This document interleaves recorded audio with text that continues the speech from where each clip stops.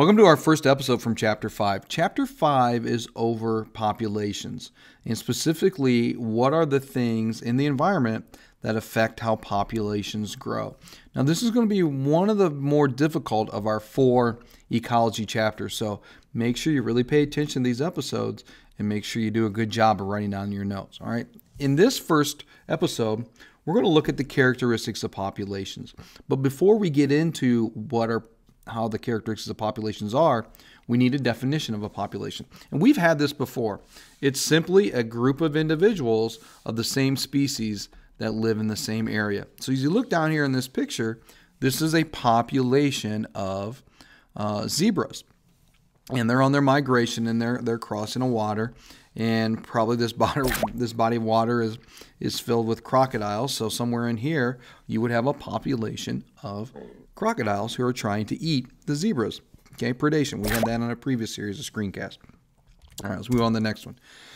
There are 4 characteristics of populations, and 2 of them you're going to see here on the screen. One of them is the geographic distribution, which we will refer to as range from here on out. This is the area inhabited by a population. All right, I want you to zoom in here onto this picture. There's 3 types of zebras that you're going to find in Africa. One species, their range is the western part of Africa over here. Another species gets the eastern part, the southeastern part, and then another species, Grant's zebra, probably one of the more common ones that you'll see. This one gets the central eastern part of Africa. So these 3 different species of zebra, they have their own distribution or range. All right. The second characteristic of a population is its density. Density is defined as the number of individuals per unit area. So make sure you take a note of that. Now, usually it's described as random, uniform, or clumped. In other words, they're just kind of randomly spread out around an area. Uniform, they're evenly spread out, like you'll find 1 every 2 acres or so. Or they could be clumped. And humans have a tendency to be clumped.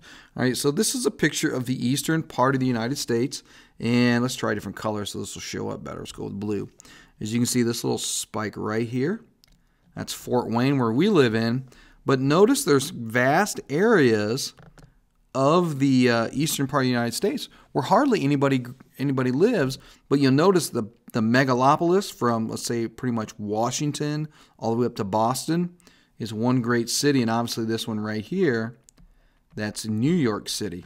And then over here we have Chicago, which is also another one of America's great cities. And that would be all the areas around Chicago. So as you can see here, humans have a tendency to be clumped. They're very dense in certain parts of the area. Now, if this picture was to expand to the rest of the United States, you'd notice hardly anybody lives east of the Mississippi.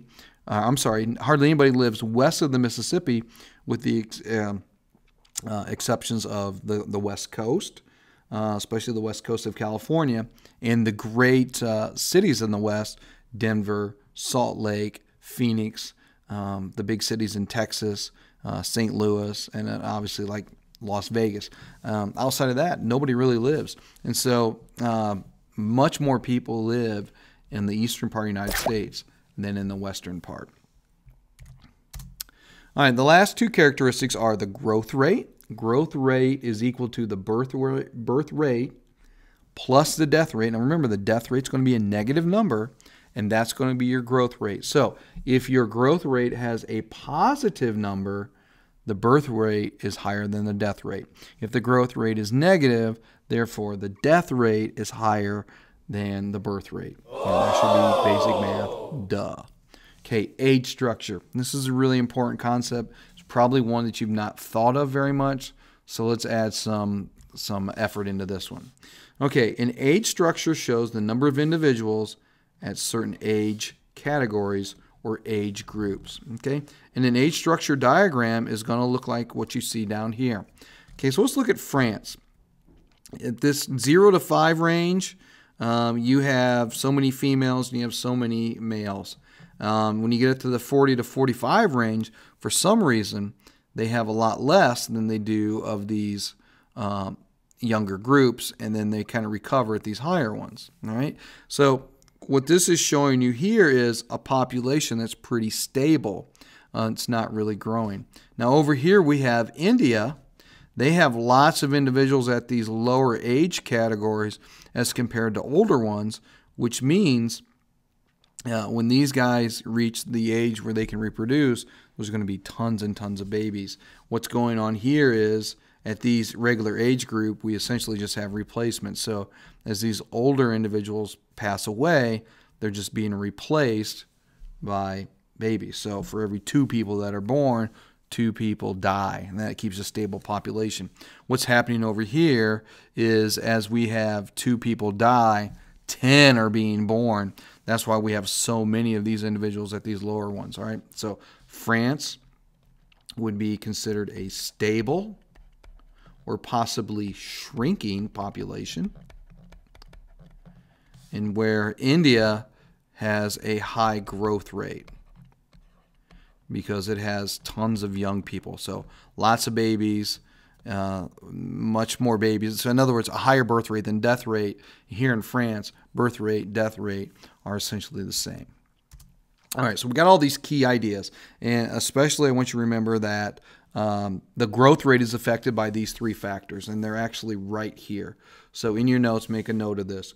Put a little star right there, star here, and a star there, and then circle these key ideas. All right, so birth rate, BR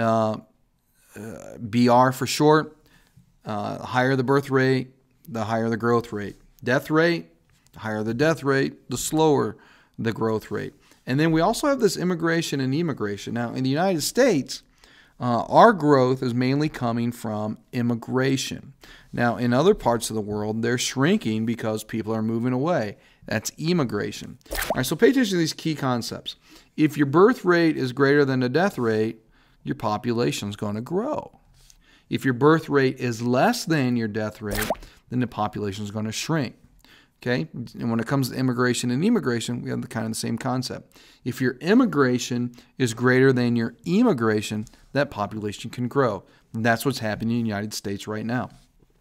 If your immigration is greater than your is less than your emigration, then your population can shrink. And we're seeing that in some of these countries where there's a civil war and we have a lot of refugees leaving the country. In other words, we have a high rate of immigration. That's going to cause that population to shrink. All right. Very important concepts on this page, so make sure you understand that. So until the next time, we're going to catch you on that flip side.